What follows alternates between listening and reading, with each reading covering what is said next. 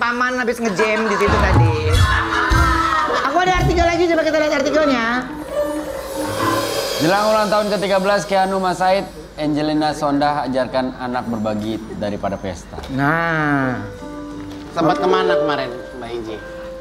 Ulang tahunnya sih nanti hari Jumat ini tanggal 9. Oh, baru mau ulang tahun? Baru mau ulang tahun. Malum dia kekenyangan jadi agak pulang. Aku nggak makan. ayo makan. Ruben juga bawa pisang juga nawarin juga enggak. Gue tunjuk lah. Gue tunjuk lah ya. Tahu. Ini jadi katanya Mbak Ji sudah menyiapkan acara sederhana untuk Ken. Iya, jadi kita mau apa? Berbagi sama anak yatim. Berbagi sama anak yatim aja gitu. Kapan tanggal berapa? Tanggal 9, nanti habis Keanu pulang sekolah ya. Aku bilang kan yang penting ketika kita yaumul milad itu hakikatnya kan adalah bersyukur atas usianya Keanu gitu. Jadi kalau misalkan emang ada rezeki lebih kenapa enggak, tapi kan keadaan kita lagi begini yakin gitu. Dan alhamdulillah sih Keanu ini ya nanti ulang tahunnya nebeng sama teman-teman yang dekat, ulang tahunnya tuh ada acara biasanya kan. Alhamdulillah ya. Keanu sekarang udah banyak ngerti ya. Karena yang Keanu perlukan ya, yang penting ada maminya di sebelahnya gitu ya. Benar. Ya mungkin banyak hilang bertahun-tahun ya, dan sekarang tidak mau dilewatkan begitu saja sama mami. Ada nggak ucapan yang diinginkan oleh Keanu ke maminya gitu? Misalnya dia kepengen apa sebenarnya gitu? Keanu sih akhir-akhir ini udah nggak kayak dulu ya. Maksudnya kalau mau minta tuh kayaknya dia nggak ini gitu, nggak minta gitu. Jadi aku juga kadang-kadang suka nggak enak. Kadang-kadang aku lihat misalkan baju sekolahnya udah kekecilan gitu kan. Aku bilang kayaknya harus beli baju lagi deh gitu kan. Nah, atau enggak ya pakainya bajunya itu lagi gitu kan. Tapi dia bilang ya kalau mami kan pakai baju yang dulu karena baju badannya mami masih segitu-segitu. Kalau Keanu kan udah dia membesar begitu. Nah, alhamdulillah sih Keanu ngerti, alhamdulillah ya Allah anakku yang soleh. Tapi caranya Mbak Enji menjelaskan ke Keanu untuk pola hidup yang sederhana mungkin kan berbeda dari yang sebelum-sebelumnya. Bagaimana cara menjelaskan ke Keanu? Sebenarnya Keanu yang kadang-kadang suka nanya, mungkin kan karena Keanu waktu aku di dalam tuh 2 tahun setengah ya. Terus Keanu yang banyak nanya, emang mami dulu kalau belanja berapa sehari gitu. Nah kan aku sekarang belanjanya di pasar ya, karena kan jauh lebih murah gitu. Terus kan kita namanya catering jadi belinya di pasar gitu. Ya aku bilang nggak apa-apa ya bantuin mami tuh. Kadang-kadang sih kasihan sih, aku juga kadang-kadang nggak tega gitu loh, ya Allah ya Rob. Tapi akhirnya Keanu lama-lama bisa ngerti, dia pakai sendal jepit gitu kan, swallow gitu. Dan kadang-kadang aku ngangkat karena untung masih ada Pak Ikna ya. Keanu pakai sendal jepit ya? Oh, dia sendal jepitnya ada haknya loh di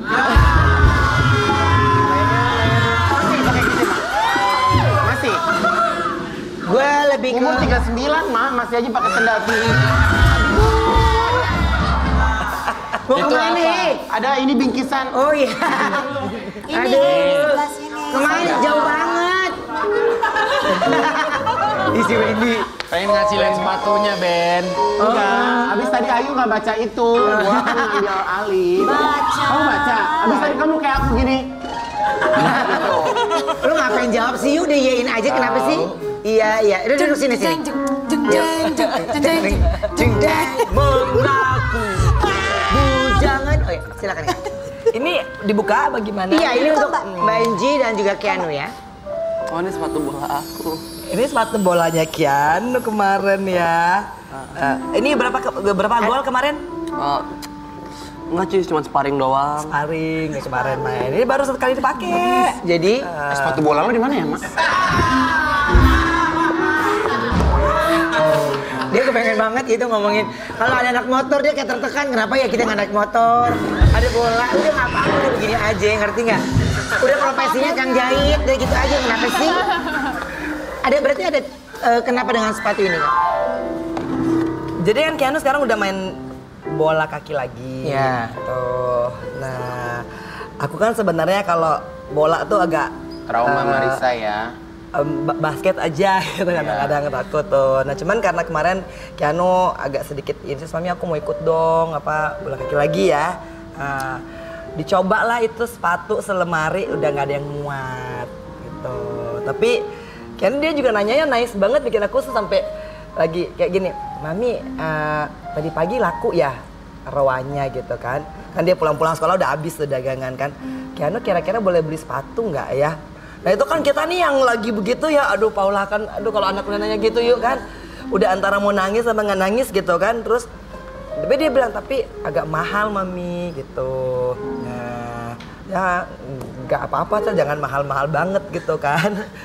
Pas nyampe ke tokonya, aku lihat harganya, ya Allah Kin mahal banget ini Kin. Enggak, Keanu nggak suka yang itu kok.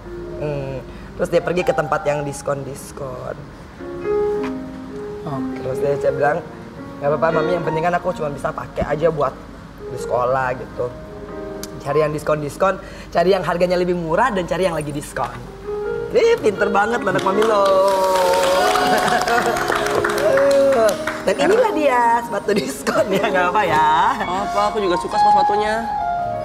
Jadi aku tahu kalau Keanu begini, papa mami aku suka kok. Aku seneng gitu. Karena emang karena itu yang buat dia bukan harganya yang dia cari, tapi ya memang momen dia beli sama mamanya. Dan berapapun itu yang membuat Keanu akhirnya ngerasa lebih sempurna sekarang ini setelah ada mamanya gitu ya. Iya. Dan dia tahu soalnya kalau udah mau akhir bulan kan, mami kan Keanu juga bantu hitung-hitungan kan, bayar gaji, bayar ini kan. Nah jadi dia tahu gitu bahwa kita untungnya segini ya Kin, jadi paling nggak kita hidupnya nggak boleh lebih dari segini. Alhamdulillah ya Allah. Satu ya. Oke, jadi kalau impian anak laki-laki pakai sepatu bola ya wajar, ngerti ya? Jadi jangan lebih apa ya? Lebih tiba-tiba minta sepatu kaca itu kan bikin viral, ngerti ya? Iya, makanya anak laki-laki tuh. Gue punya sepatu boot segini kristal semua. Kalau gue pakai netizen tewas. Gugur Anda. Gugur. Gimana? Gugur Anda. Gugur Anda. Menjerit Anda. Oke, Anda istirahat sejenak ya. Kita ada break. Bye. Sabar dulu. Emosian ya. Oke. Kaki dipanjangin lagi. Kita kembali setelah saat ini tetap di Brownis, obrolan manis.